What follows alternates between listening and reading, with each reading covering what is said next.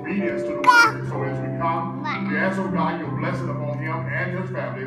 I pray, oh God, you will enrich his life. I pray that you give him the grace and the strength, God, to go forward and be all that you called him to be. And God, I pray that the church part would be that we'll pray for him and pray with him. Whatever we can do to nurture him to grow up and be a strong man in the Lord. God, let it be our covenant agreement, God, that we would do so. So have your way, oh God. It is our prayer for Christ's sake. And we do say, amen.